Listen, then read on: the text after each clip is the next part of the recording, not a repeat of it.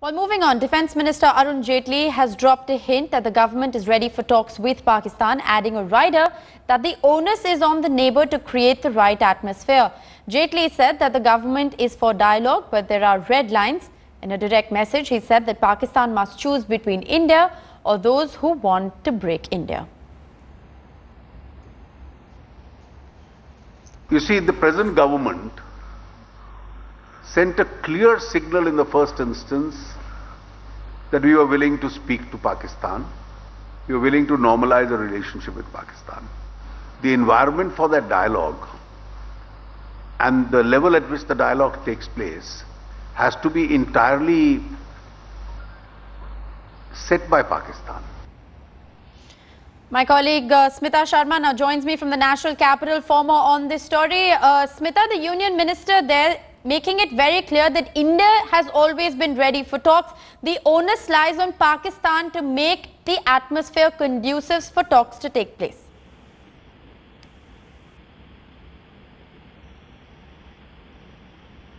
Smita, can you hear me? All right, we're going to try and re-establish that line with Smita, but Defence Minister Arun Jaitley has dropped a hint that the government is ready for talks with Pakistan, adding a rider, of course, that the onus is on the neighbour to create the right and conducive atmosphere for bilateral talks to take place. Jaitley said that the government is for dialogue, but there are red lines.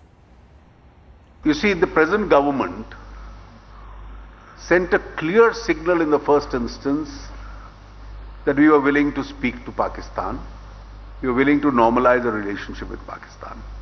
The environment for that dialogue and the level at which the dialogue takes place has to be entirely set by Pakistan. All right, Deputy Editor Smita Sharma joining me on the phone line. Smita, it appears that the Union Minister has sent out a very clear message saying India is ready for talks, but the onus lies on Pakistan to create a conducive atmosphere.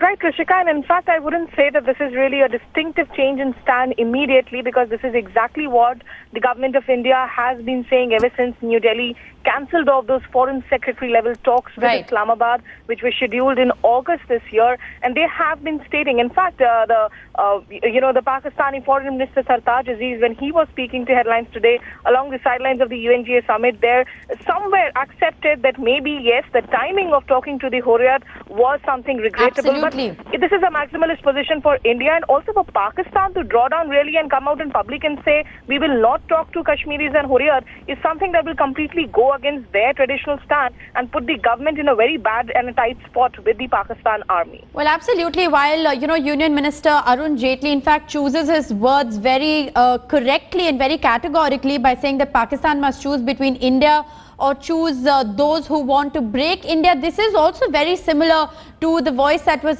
echoed by Union Home Minister Rajnath Singh, during those repeated ceasefire violations that we saw. Completely. India, in fact, has made the dialogue process with Pakistan as of now conditional to two issues. A, of course, that the talks must remain bilateral, especially within the framework of the Lahore Declaration of 1999 and the Simla Agreement. And also that terror obviously cannot be conducive. Yesterday, I was talking to Shyam Saran, who's chairman of the National Security Advisory Board, and he did say that, even if you look at the Pentagon documents, the dossier that has come out vis-a-vis Pakistan's role in Afghanistan, in the region, it clearly, he was insistent on the fact that Pakistan has to reorient its approach and stop thinking of India as the enemy. There are those domestic inimical forces. They are really Pakistan's biggest security threat. So if they reorient that approach, maybe India and Pakistan can work together. Remember, there is that SAARC summit upcoming in Kathmandu in late November, where there might be an opportunity for Narendra Modi to hold a bilateral talk with Nawaz Sharif. But will that actually materialize is subject as of now to several dialogues, conditions that, of course, the union government is stressing on. Right, Smita, thanks so much for joining us. With that perspective, we're going to continue to track developments and bring you all the reactions on this big story.